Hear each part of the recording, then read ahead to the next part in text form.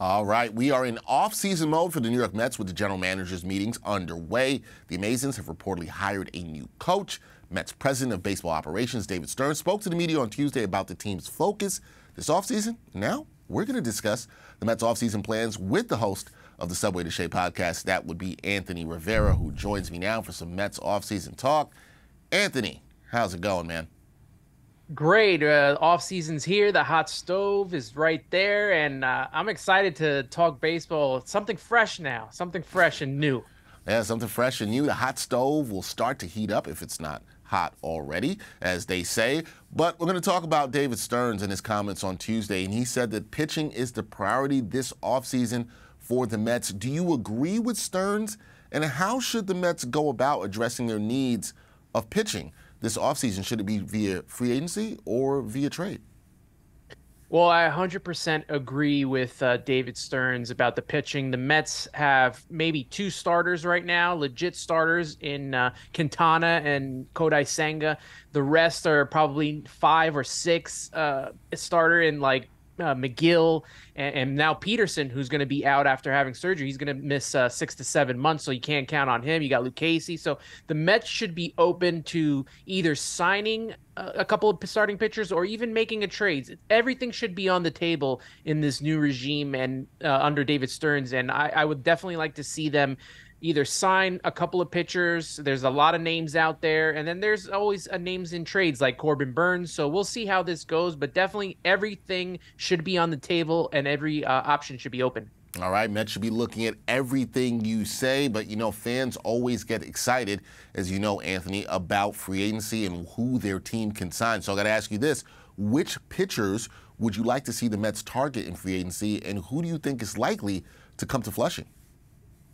I would like to see them target Jordan Montgomery, obviously a World Series champion now out of the Texas Rangers, but he's one guy that I would like to see them target, as well as Eduardo Rodriguez. I think they need another lefty in that rotation. Comes from Detroit, won 13 or more games in the last 4 of 5 seasons. So he's a guy that I would definitely target. I know everyone wants to talk about Yamamoto and Snell. Those are names that are definitely going to be out there. They're definitely going to cost a lot of money. The thing is, I don't know where Cohen and Stearns are with distributing these funds and distributing his money, because he talked about it. Cohen talked about it that they maybe they're going to spend, but maybe they won't spend, like drunken sailors like they did last season. So we're going to have to see where they go when it comes to the rotation and also the bullpen. The bullpen needs a lot of help too. So a guy like maybe Jordan Hicks for the bullpen, I would like to see. And then they're going to have to address at least one bat.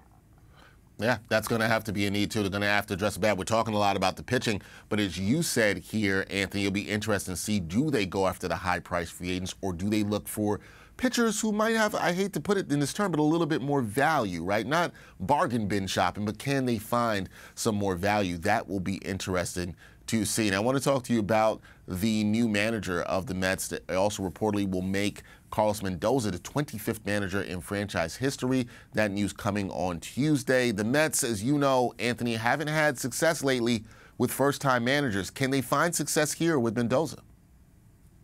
Only time will tell, right? We only know so much about Carlos Mendoza. Yes, he's been in the Yankee organization most of his career, and he's been the bench coach for Aaron Boone the last 4 seasons. So I'm willing to give Carlos Mendoza a chance. As soon as he signs on the dotted line, as soon as he puts that jersey on, he's going to have my 100% backing and hope that he takes this team to a World Series. I know it didn't work out with a Mickey Callaway. I know it didn't work out with who the Yankee third base coach that I can't even think of right now. The name is Luis Rojas. It was such a short term that I can't even remember. Forgot. I can't blame you for that one.